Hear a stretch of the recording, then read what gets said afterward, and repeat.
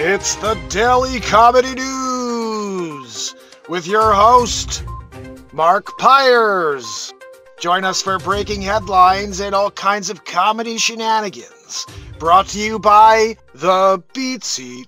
Here we go. Dirty Dozen 2024 list of foods with most pesticides. This we got to get into. Guys, we're always trying to find ways to keep ourselves healthy, especially when we're dealing with so many toxic foods out there. I did a piece of content about a year and a half ago where I walked through the aisles at a food store just looking at the back of at the ingredients, and it went kind of viral on Facebook and a few other, I think it was mostly on Facebook. TikTok didn't really do much with it. But let's check this out. How about this? Blueberries and strawberries, again on the Dirty Dozen list. Let's just see what they're saying. Approximately 95% of non-organic strawberries, leafy greens such as spinach, kale, collard, and mustard greens, grapes, peaches, and pears tested by the United States government contain detectable levels of pesticides. So let's see how much. Nectarines, apples, bell and hot peppers, cherries, blueberries, green beans. How many different things are we going to name?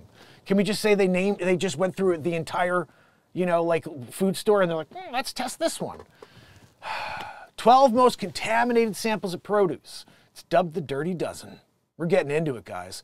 The Environmental Working Group, it's a health advocacy organization, produced an annual report. They do this every year, guys, since 2004. Kind of cool. Pesticides, because we want to know. Like, they don't tell us what they're doing to destroy our bodies and our lives. I don't want to get too deep into it, but they make you sick, so you need the thing that they make so they can make money, so you could think you're getting better, but then you really get sick with other things, so they can give you something for that too. That's really what's going on here. Farm workers who are exposed to pesticides are at the highest risk. A 2022 meta-analysis found workers exposed to pesticides were nearly 5 times as likely to have DNA changes. Gosh, you have DNA damage, and they found children exposed at any age showed poor neurodevelopment from infancy to adolescence. This is scary stuff. So here's what I'm really worried about. Our children, we think we're feeding them fruit. Oh, good. Sally, let me give you some pears and some cherries and some apples. And then all of a sudden, neurodevelopment issues from infancy to adolescence. Oh, but it's not all bad news, they say. Avocados, sweet corn, pineapples, onions, and papayas led the Clean 15. There's a Clean 15 list, guys. We'll go to that one next. It's conventionally grown produce with the least amount of trace pesticides. Nearly 65% of fruits and veggies had no detectable pesticide residues, according to the report. Rounding out the Clean 15 were frozen sweet peas, asparagus, honeydew melons, kiwis, cabbage, watermelons, mushrooms, mangoes, sweet potatoes, and carrots, people. You're going to go get more baby carrots now. You're like, I'm eating carrots. They're part of the Clean 15. Each year, the rotating list of domestic and imported produce is tested by the U.S. Department of Agriculture. And the staffers at the USDA pesticide data program, they wash, peel, and scrub fruits and vegetables as consumers would, while workers in the FDA only brush dirt off the produce. The fruit and the vegetables are tested for more than 250 pesticides, and results are posted online. We're going to hit that as well, guys. If you want to see all this stuff, YouTube, X, or Rumble, it's right over my shoulder. This is the comedy news. We scroll it. We also hit you with actual news, but no politics, all right? We have enough of that. We're not doing it here, all right? And EWG, remember that company that does this? They examined testing data on 47,510 samples, 46 non-organic fruits and vegetables, the majority of testing from the USDA. The analysis found traces of 254 pesticides in all fruits. 209 of those chemicals are produce in the Dirty Dozens list. Guys, we find what ends up on the list versus others on how it reflects the food vegetables are grown, etc. Avocados, for example, aren't pesticide intensive, while strawberries grow very close to the ground and have lots of pests. About 70% of the non-organic produce tested have pesticide levels within a legal limit. What is the legal limit, and why is there a legal limit? There should be no pesticides on fruit. Just go and do it in like a facility or something. You know, you're doing everything else genetically, but just make the inside the house. You build a big facility and you just strawberry it, you know, and they're coming in with the freshest strawberries.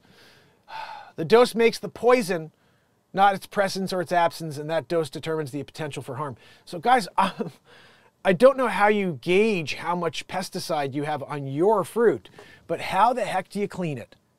Is there a way, or is it inside the fruit? The herbicide was linked to thyroid concerns for years, significant risks to health. Okay, yeah, we know that. Chlorpyrifos, a pesticide linked to brain damage in children and fetuses. Oh my goodness, guys, this is not good stuff. Like, why are... Okay, look, you don't want to lose your produce, but you're killing people. Like, brain damaged. Oh. When this report came out, it's like getting stabbed a little bit because we're working so hard to put nice, healthy fruit out. Are you? And the implication of the Dirty Dozen list is that it's unhealthy, Clemens said. It's like doing something kind for somebody and then having them turn around and call you some sort of monster. Well, because you're trying to freaking get one more strawberry and then someone's dying because of that strawberry, Clement. The report may scare people away from eating fruits and vegetables they need, said Neil Nagata. We don't need pesticide-ridden fruits. Am I wrong? Do we need it? Do you guys think we need pesticide-ridden fruits? Like, I'm thinking we don't. Helen Gale Townsend's in the house. Hilly Billy's in the house. I got Bobby Ribb here. Barella. Deborah Mathis. Guys, we're playing a brand new song right after this news story. I was waiting for you guys to get here before I played it. It was worth the wait. So, every time the report comes out, there's a scare on imported strawberries. We see a sales drop-off, Nagata said. It's not as if we're doing something that is wrong or incorrect.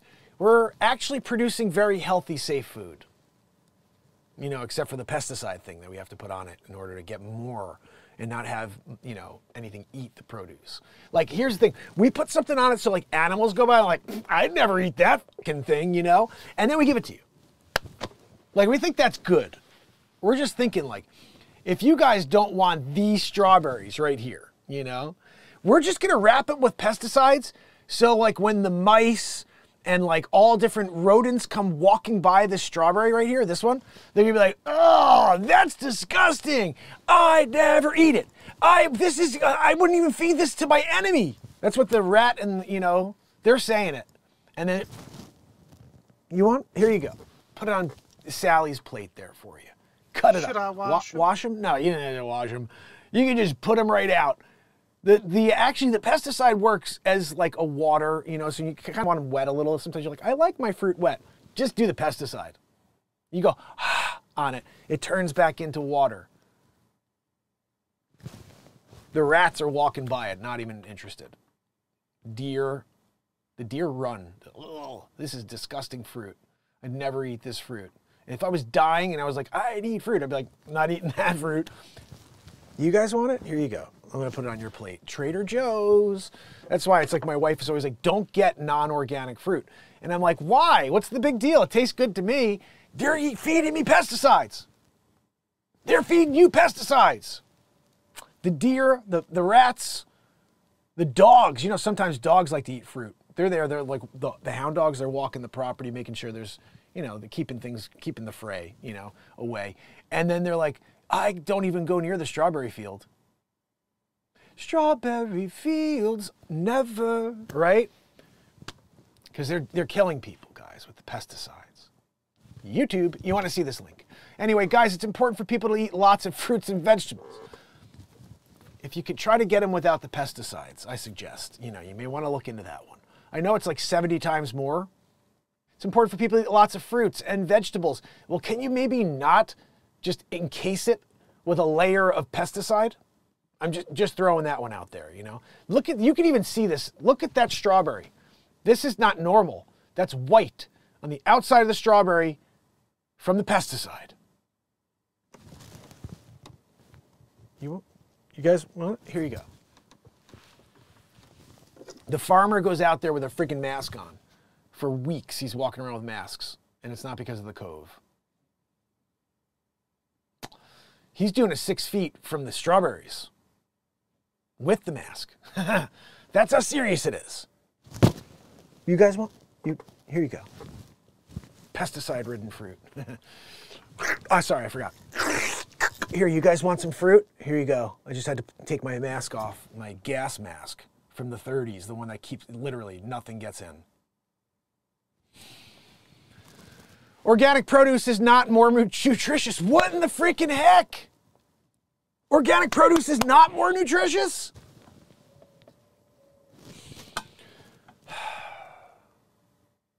I don't know why when I tell these crazy comedy stories, I visualize everything. I'm a visual comedian. Like, I'm visualizing a hound dog like sniffing the property, and all of a sudden he stops in his tracks and he looks, he's like, that's the strawberry fields. I'm getting the fuck out of here. That's dangerous. I don't eat that fruit. Sally, put on her plate. No wash necessary. You know, not here at Clement's Farm. At Clement's Farm, we spray extra pesticide on your fruit, you know? You all need it. You need it. Organic produce is not more nutritious. We already discussed how it's not more nutritious, which is baffling to me. 4 out of 5 frequently found pesticides on the dirty dozen list were fungicides. These are found in particularly high concentrations. 2 fungicides, fluoxetine and permanexnirmishnev, had the highest concentration on the dirty dozen list of any other pesticide, according to the report. Fludiaxonil, fludionuxinol, fludioxanil, fludioxanil. Isn't it X-ja? And when you're talking about in the middle, fludioxanil was found in 90% of peaches and nearly 30% of the dirty dozen samples. Guys, peaches, stay the fuck away from them. You know what I mean? Like, you're like, that peach looks good. No. Did you get it from Clement Farm? I'm sorry. You're going to want to leave that one for the deer. The deer don't want what? it. Oh, yeah, I forgot the deer won't eat it either. You know. But remember Clement. Guys, organic fruit? No, we don't do that here at Clement. You know, we spray extra pesticide. And then we can't be called monsters. We're providing a good product, you know, that nothing will eat except for human beings because they have no idea. Fungicides are often applied after harvest to keep produce and mold free on its way to the market. That's likely why concentrations were so high on some samples. They're showing up with fungicide. This tastes disgusting. That's just the fungicide. You know, once you get through that, it still tastes disgusting. You still got that fungicide on the back of your tongue.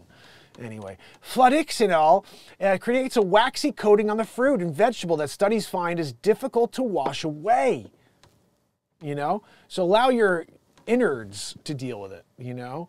Fludiaxonil is safe at regulated levels. What is regulated? FDA regulates all these things, and they put these figures out there like, this is safe. Everything's made up.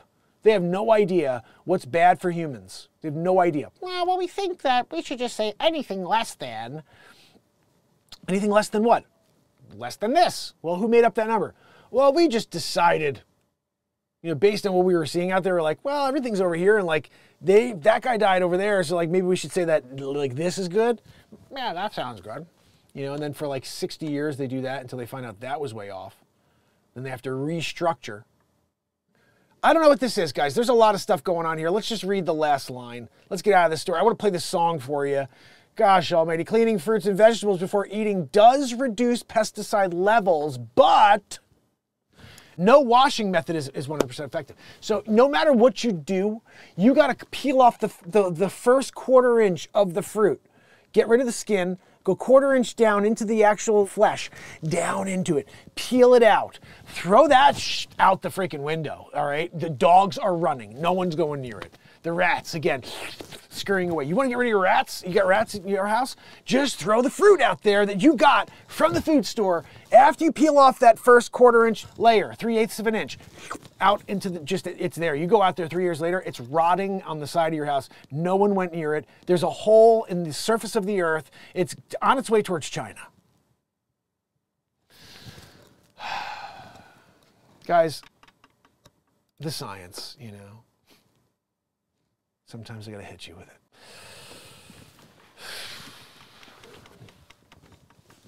Bobby rib, that's probably where it's going.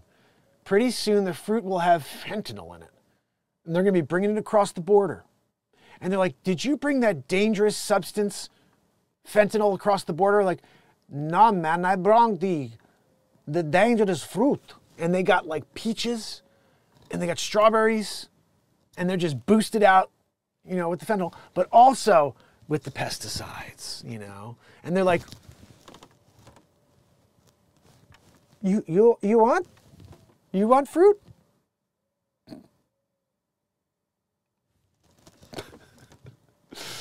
Oh, goodness. What do you think about this pesticide thing, right? People are dying in the streets. Not really, but you know, they're getting sick with things. Lots of different things popping up these days, and then you're all of a sudden going to the doc. Oh, we got something for that. Oh, this is a cure. Can you get me fixed with it? No. But you'll have a better life than you did before you came in, when you were like, I got this issue. We got something for that, you know? That's what they do. And they'll just keep giving you the thing, whatever it is that keeps that cash register cha-chinging, and you still in pain and feeling like you need something else. Strawberry fields never. Remember, guys, you don't ever want to eat a strawberry again. You heard that here first on the MarkinsPires show. Sometimes you get it right. Sometimes you get it right. Thank you for watching. Please hit the like on the way out the door, leave a comment, and share. I'm live at 9 a.m. and after 9 p.m., so join us. This is the MarkinsPires show.